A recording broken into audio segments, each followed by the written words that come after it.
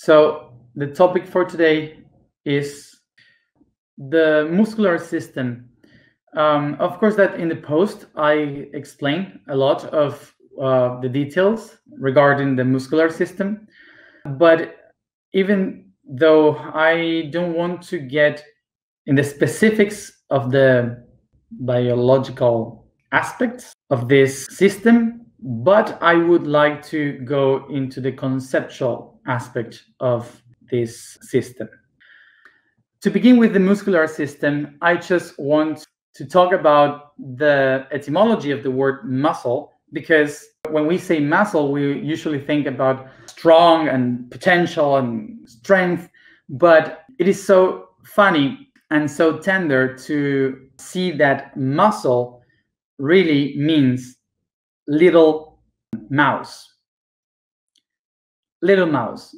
So it's funny because in Latin, muso is mouse and ulo is tiny. So musulo, muscle, is tiny mouse. I think that is good to know, funny to know, because for the Latin people in their cultures, it was a common way to call the muscles like this, because when you move the muscles, it seems like if under the skin there's like a tiny rat, a tiny mouse that is moving from one side to another. So that's why they call it like this, musulo. Funny to know. The muscular system is very important for the body to keep the temperature, to hold all the organs, to make a structure for it to be still. But mainly this system is about movement. So the important part of this system is movement. Why the movement? How the movement begins in life? We have to remember that in the first structures of life, the first unicellular beings, even if they are prokaryote or eukaryote, they will be unicellular beings that are moved by the outside. So the environment. They lived in water. They live in the oceans, the seas, the rivers. So these main beings, these main cells, they are moved by the environment from one side to another. So they depend on the tides. And because of this, sometimes the tides and also the currents of the water take them away from their source of food, from their source of light or heat. So this is why some of them had to evolve in order to move again to their source of nutrients. The prokaryote cells, usually they extended part of their skin to create like a tiny tail that moves in spiral.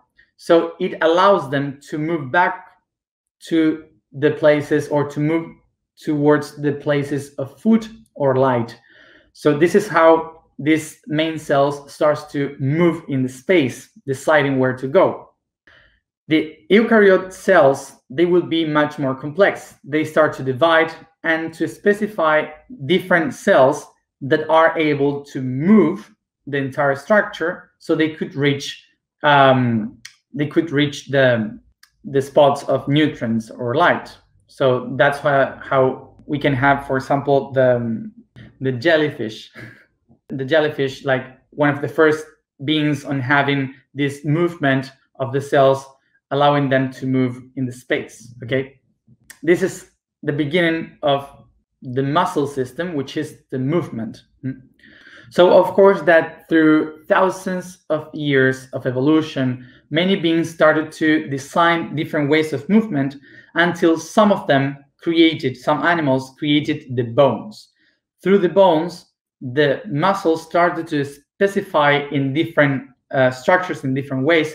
So it divided into many specified muscles, until, for example, a human that can have 650 muscles in our bodies, allowing us to move a very complex structure.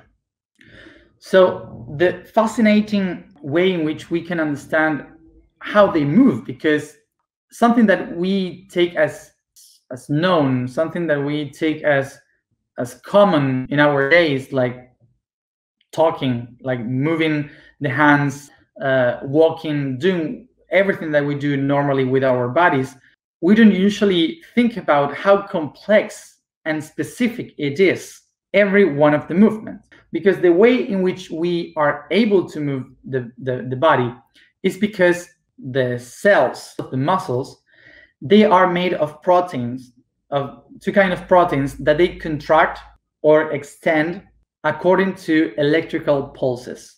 Those electrical pulses are received through the nervous system. So the nerves sends a signal of electricity, like if you are doing like this to something, you see that electricity contracts the bodies, the things. So they are sending tiny little signals of electricity that contracts or extend these proteins, which makes that the muscles can contract or extend the entire muscle. So when you contract the muscle, the tendons, they pull the bones so you can move it. So the reason why you move everything is basically because of electricity from your brain pushing every moment, every instant by electrical pulses each one of the cells in your muscles. It is amazing. If you think about it, it's incredible how the brain receives the signal from the five senses. It interprets the entire environment, and from that, like a computer, it sends precisely to each cell of the body what to move, in which direction, with which strength we have to do it. So it's incredible that something that we don't even think about needs so much energy and electricity all the time. So it's amazing, it's incredible. So we have nerve system, neurons that are telling our body, our muscles, what to do every time, all the time. The brain is saying to the muscles what to do, how to move, and everything. So we have three kinds of muscles. The first one are the smooth muscle system, the myocardium, which is the heart, and the stria, that is the one related to the skeleton. The first one, the smooth, is the one that is surrounding the organs inside. They push the organs to make the digestion, to do all the things that we cannot control, that you don't have the will to control it. As the myocardium, which is the heart, that is beating 60 to 100 times per minute. So they move constantly, and we don't have any control with our mind upon them. So they are muscles that work by themselves, receiving the signals from our brain. And then the third one, the stria, the skeleton one, is the main structure. It's the whole structure that we have, that we know as muscle, and that we can control in our movement, the one that we are able to control somehow. For sure, we can think that it's amazing how the heart can be moved by itself and you don't have to control it. But for me, what it's much more incredible is how you can, with your own mind, decide what to do with the movement of your hands, to decide this that I am doing here, how the pulses of my brain are telling exactly which movement and how to do it to my hand. This is incredible. This is so fascinating that just electrical pulses can precisely tell the muscles how to move, in which strength, is incredible. So I know that this is sometimes that we don't really think about. These are moments like this when you think about it in a philosophical way, or maybe taking drugs. There's the only two ways in which you can feel so wonderful, amused by by this movement. But I guess it's important to have this realization of how perfect is this machine that we live in, that we are. But now, besides this, I wanted to take these concepts into the mental idea of the universe and how we live in our life normally as a civilization. So when we think about the earth, for example, as a living being, we can understand that every living being that is inside the earth is like a cell within that body. So if we try to find the muscle system in our body, the earth, we will find that between the 40 to the 50% of the weight of the cells of this body are the muscles. Between the 40 and the 50% of our cells are in our flesh, in our muscles. So it's the weight. Almost 50% of our weight is muscles. Think about that 0.5% of all the living beings in this planet are related to the muscle system. So if we think about the muscle system being every cell in our body, in the body of the earth, we can think that half of the living beings in the planet are beings that, like the muscles, are just contracting or expanding, creating movement. But they cannot know, not even decide, where to move to or why they are moving. Because those decisions are taken by a tiny group of cells that we call the neurons. So almost the 50% of the living beings of the planet are moving because the 5% of the cells of the body are telling them where to and why. So we can understand here that exactly as our body is a fractalization of the universe, so inside of our body, in Earth and the entire universe, we have around 50% of our structure, that all these beings that are part of the muscular system of the reality are just contracting and expanding, generating energy, heat, movement, but not being able to decide why and where to.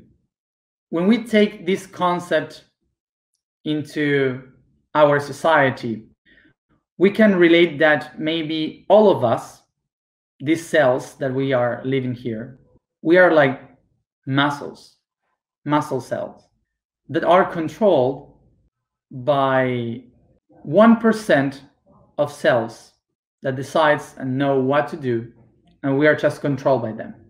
For sure that the people that is here, a few of you, can relate this with many videos on YouTube about conspiracy theories that says that we are all being oppressed by the 1% of people that is in charge. And yeah, so think about it. Isn't this exactly as the muscle system called by the neurons? Think about this. In our cultures of humanity, we are looking for freedom, and we say we want to set ourselves free, that we don't want them to be controlling us. So we are fighting to release this power to set ourselves free. But it would be a problem, because when we do that, suddenly the muscles don't know what to do. They fall down. They don't have strength. They cannot work anymore. So we die. We cannot move. Let's do this exercise. Think that you are a cell in the body, in your muscles. You are a cell in muscles. And you are moving, you are generating energy, but because you are receiving a signal, an electrical pulse from the neurons. Suddenly, some of the cells in the muscles start to say, hey, we are not living our lives as we would like to because we are being controlled by the nerve system. So every one of the cells in the body starts to say, we have to set ourselves free from the nervous system. We have to cut it. We have to set ourselves free from this. So what is the option? If the brain is the one ruling, and we in the body say the ones from above are controlling the ones below because they are in the head, so we have to cut the connection with them. We have to get away from them and release this power. So do you know how to disconnect them? The way you disconnect the brain with the muscles is through here in the atlas. It's a hit here, like this, that disconnects the cerebellum behind with the spine. So when you disconnect this, all the body is free from the nerve system, but you also can't move anymore. You're a vegetal. You can do anything. You don't have any pulse. You cannot move. Think about that for a moment, and let's talk about it. So here we arrive to the concept of the mistake that we usually do, which is very understandable with the money, with the concept of money. When we see this system, we start to ask ourselves, why? How can we get rid of this system of oppression and control? And the reality is that we cannot, because the system works like this. In the entire universe, it works like that. So it's not the system the problem. The problem is who is ruling the system. It's not about get rid of that 1%. It's about who is in charge of that 1%. Okay? So this is exactly the same mistake we do with money. A lot of people say the problem of humanity is money. No. Money doesn't have any problem. The problem is the value and the expectation that we put in money. It's not the money. It's what we believe about money, the problem. The same thing happened with that 1% of humanity. It's not a problem, that 1%. The problem is, what are they doing with that 1%? Okay? So the conflict that we have here is not that there is a 1% ruling. Is that we started to think about everything separated. We as humanity divided the entire body, saying that this is your problem, this is my problem. So we started to divide the whole thing, giving the responsibility of something to someone else, believing that we don't have anything to do with that action. So the brain start to think about just the brain, the muscles think only about the muscles, like if we are not part of the same thing. When we start to think that we are part of something and that what I am doing is a part of the whole, so I know that I cannot do all the tasks by myself, that I need a team. And we start to work as one, working for the whole thing. So important to see in this way, we are a team. Biology teaches that we are a team, that every part of the cells, every cell, every organ is unique in its own way, but they are all working for the entire thing. And not because they are equal, because they respect the integrity of each one of them. I know my potential, so I can expand myself and make the others grow with myself, with me. So we are all one, growing in our own potential. What we do in our society is blaming someone for something that is wrong. and we start to fight in the same system, we have to see this as a team. While we perceive our social body as something that is separated from one thing to another, we will still have all these conflicts. I would invite you to make this reflection of the topic conspiracy theories. All these conspiracies that makes us think about there are a percentage of humanity that is controlling the rest of us. And I would recommend you to stop thinking into conspiracies, blaming another ones for something that is happening to us. To stop thinking that there is someone that controls us and people that is controlled, and question ourselves behind this fight, and think as the muscular system. In the system, there is always someone that will guide and someone that will be guided and put the strength to move. But if these two don't trust each other, we have a problem. So it's not about a fight between the ones that feel themselves control and the ones that think that control. It's about to recognize what can I do with my own inner potential and strength. And from that, how can I manage to help the people I trust to be in that 1%? And I will tell you something here for you to be kind of calm. We will never reach the perfect system. It's impossible, because homeostasis, the process of balance, of harmony, is something that we need to manage every day. It's not that you reach the perfect thing and suddenly you say, oh, that's it, and you don't do anything else. It's something that we have to transform every day. Imagine that you are looking for perfection and you found this perfection in a song. You find the song, this music, and you have the perfect harmony, and it's so perfect that suddenly it became silence, because you don't have a story to tell, you don't have anything to move. So suddenly you were looking for the best song and you found silence. What do we do?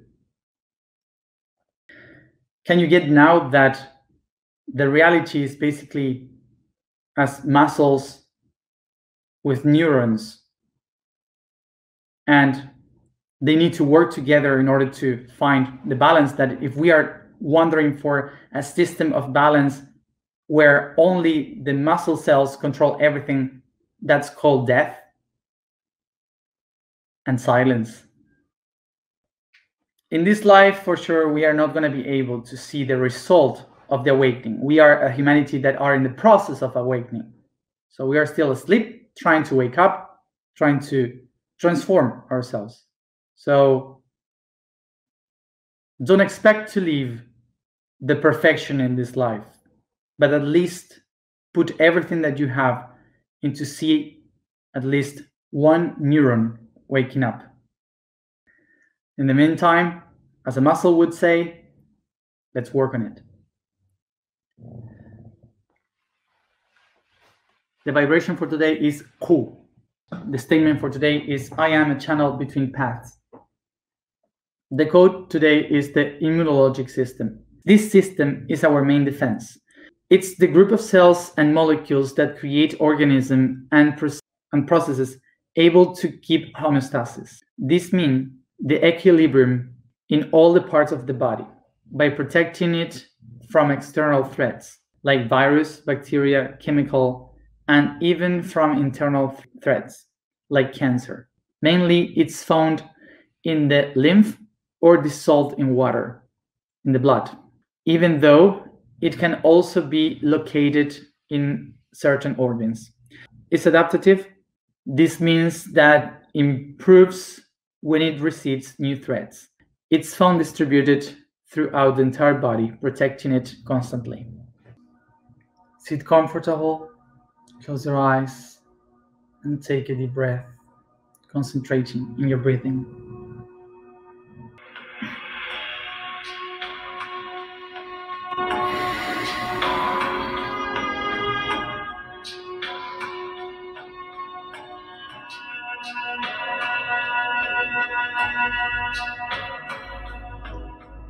I take a deep breath and become aware of the body I inhabit.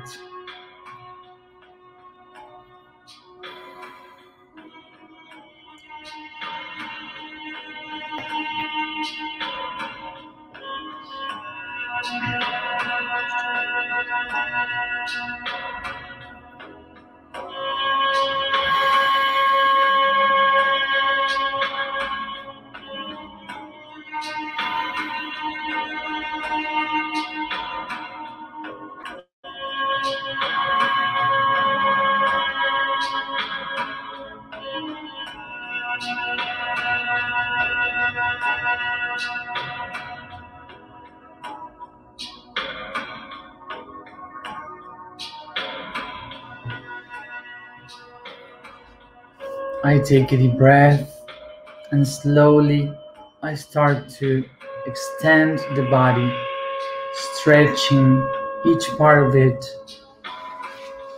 moving every joint slowly in circles, becoming aware of movements, the extension of every muscle.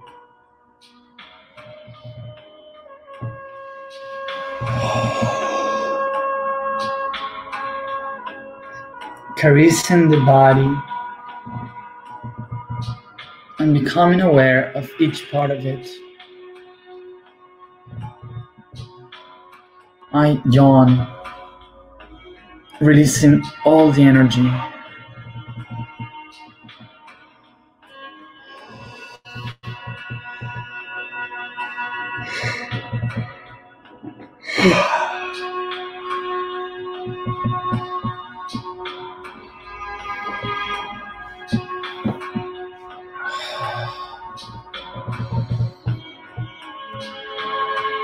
With the tip of my fingers,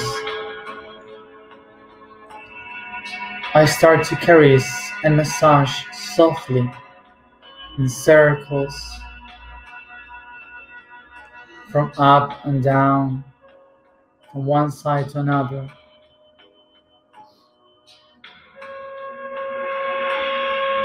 Every muscle from the forehead, around the face, the jaw, lips, neck, the back, chest, arms, fingers, until the tip of the toes. Try to feel every muscle that you can, becoming aware of them. And I make a soft massage to each part of the body.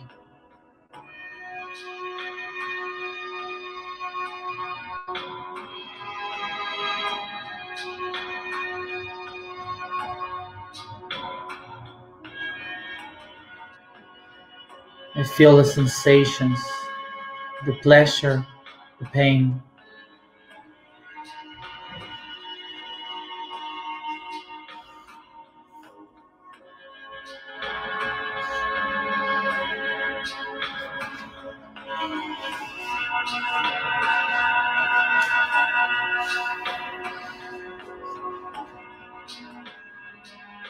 I recognize which parts are in tone, which ones are weak. Identify which ones are in tension, pressing much more deeper.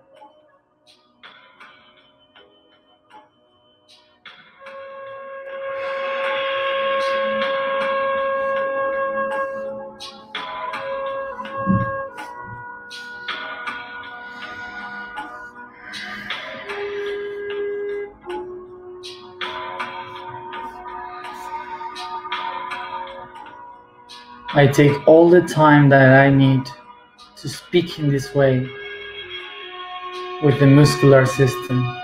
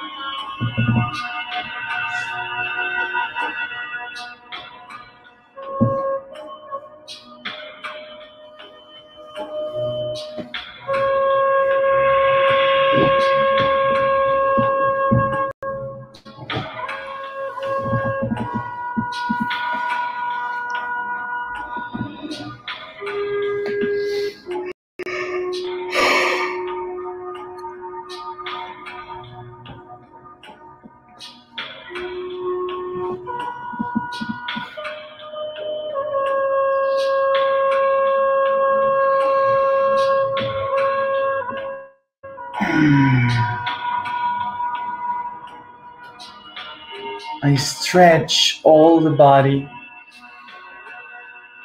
honoring and thanking each one of the cells of my muscular system.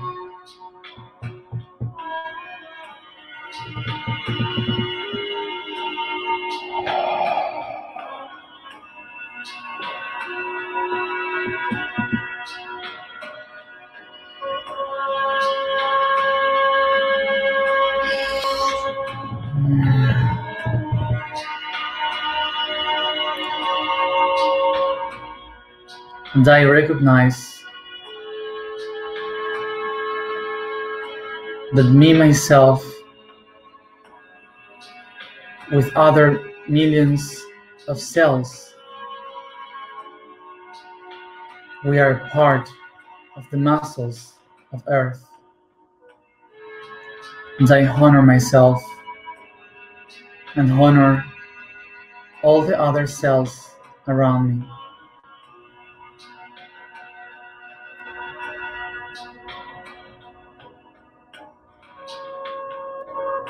I recognize that I am moved by the electrical pulse that I receive from my higher self, from the spirit that I am.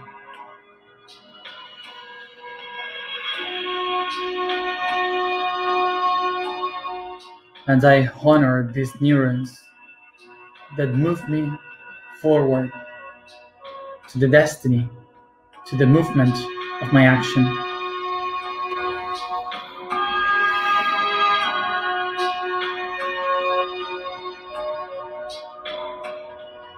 I recognize that I am the impulse.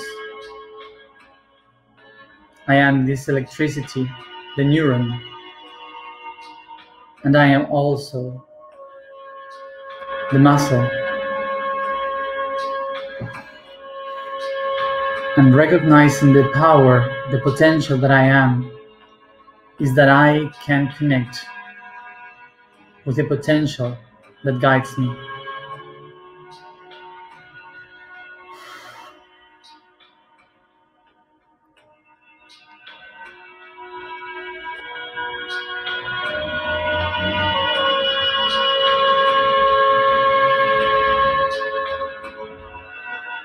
I unify this neuron and this cell.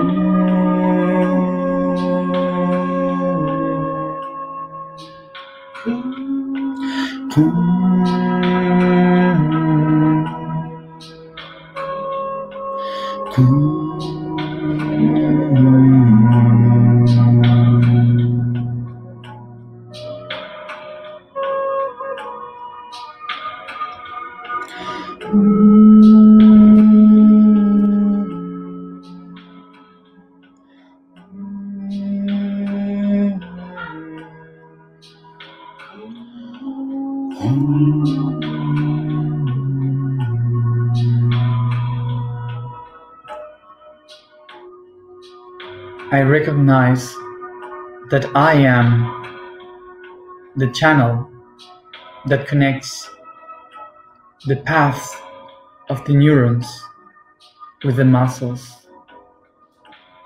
I am the channel between paths. I am the channel between paths. I am the channel between paths.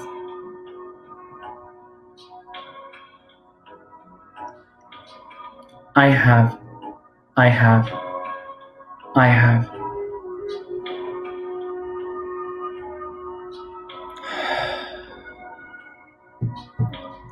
I take a deep breath, and each one at its own time.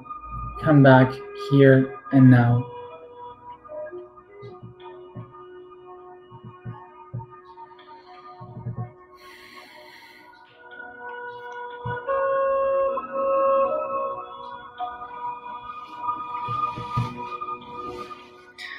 And those who are following the task for this month, you take the energy, put it into the water, and pour it on the seeds that we have sowed. Thank you everybody for being here another day, and see you tomorrow at the same time as always.